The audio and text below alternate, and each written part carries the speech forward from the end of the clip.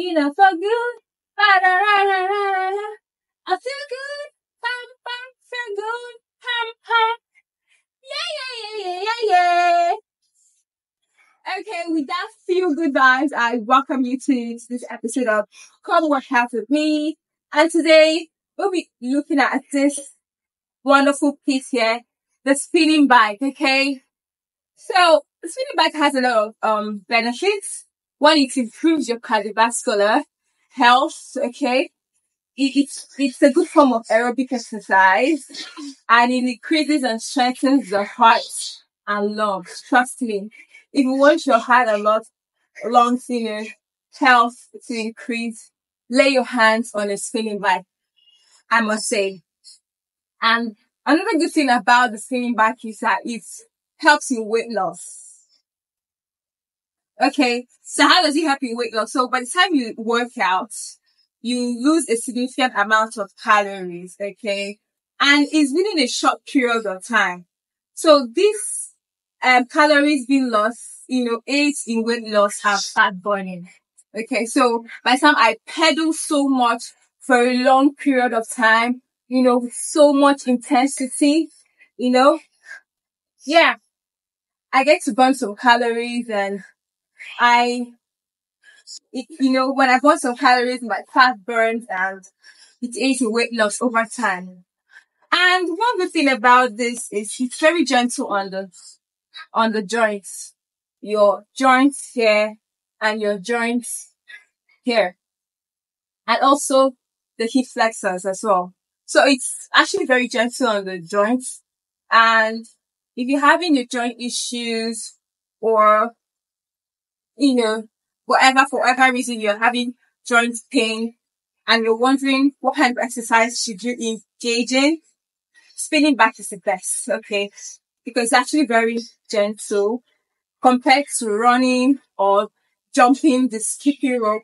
So this is actually very gentle because you get to pedal at your pace. You pedal at your pace. You pedal at your pace. No issues,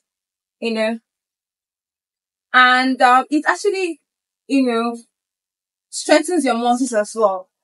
And that's another thing. It strengthens your muscles. All right. And tones your muscles too.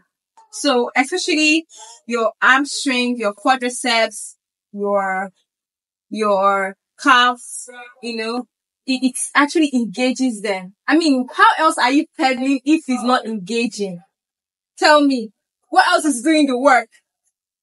That the lower part of your body is basically what is doing the whole work. So yeah, if you want to strengthen your muscle and tone your muscle in the lower part of your body, the spinning back is the best, option for you to go for. All right. And I'm going to end by telling you that it's actually, by the time you work out on a spinning bike, you end up increasing your energy levels. I'm telling you, the energy levels will up there over the roof. And, it decreases fatigue. I mean, if you're really tired and you don't know what else to do, you have to engage in spinning bike. And the good thing that the spinning bike we have different ranges of spinning bike, okay?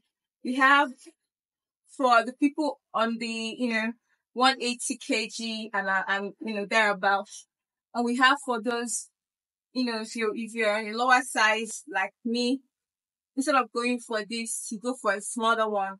But both of them are all affordable, alright? I'm gonna show, there's no major difference. It's literally the same thing. The difference is the motor in it. You can actually spin this one for a very long time. It carries a lot of weight and nothing will really happen, okay? But if you are above 120, you can literally use the other one. So that is the difference. You're asking me what is the difference between the two spinning bike. That's just the difference. So get your hands on anyone. They're all very affordable. Okay?